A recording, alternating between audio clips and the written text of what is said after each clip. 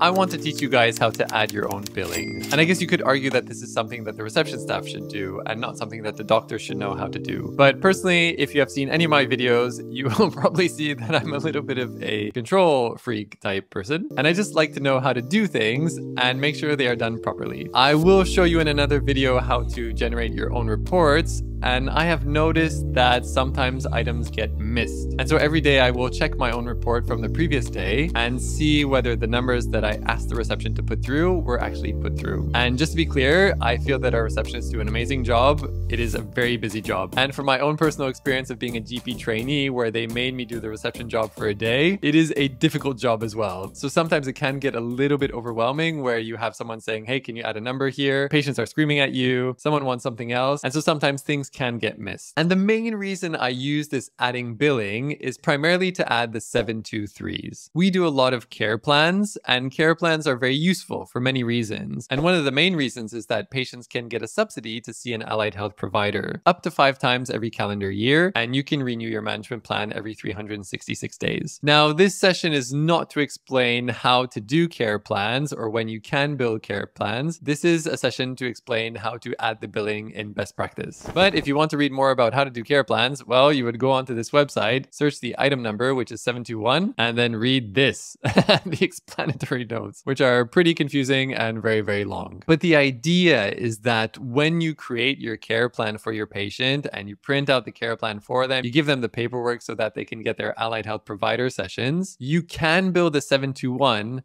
but you can't actually bill the 723 unless you have consent from the providers that are part of that care plan. And there are a few ways that you can get consent. One of them is you can get written consent, where you can send a letter to the provider, they sign it, email it or fax it back to you, and then you can bill the 723. Or another option is that you can ask your nurses to call the providers and get verbal consent, and they can also then get a copy of the care plan. And so the way that we do it is that when we see a patient and I do the care plan for them, because we are a private billing practice, we do charge a small gap for the 721, and that gets paid on the day. But in the meantime, I send a message to the nurses, can you please get verbal consent from the other providers? And in their time, they will call the providers, speak to them, get verbal consent, plus minus sending them a copy of the care plan, because I always give a copy of the care plan to the patient, which they effectively take to that provider anyways. And then they write back to me and say either verbal or written consent obtained. And that can often be a few days after we did the care plan, or even a week or two after we did the care plan. And so when I get that F8, I do have the option of just forwarding it to reception and write, hey, can you please bill the 723 for me? And then the reception has to go through that task on top of all the other tasks that they're going through, and then remember to bill it on the day that the care plan was created. Again, it's just a lot of steps that can go wrong,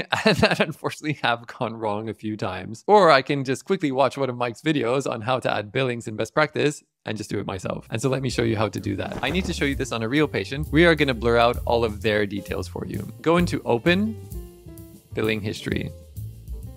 At this point, go into New Account.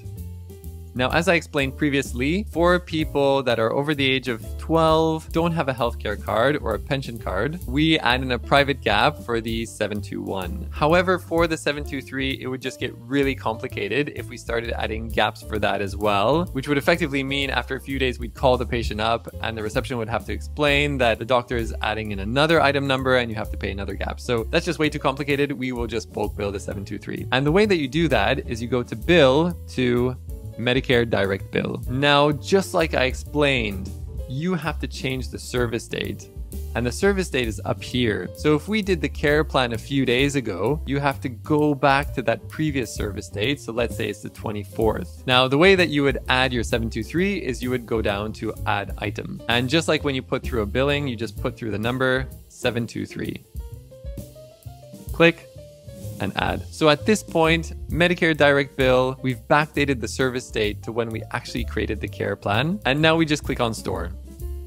Because this is just an example, I'm going to remove this for you. Right click, cancel this invoice. And the reason we're going to cancel this invoice is service not provided.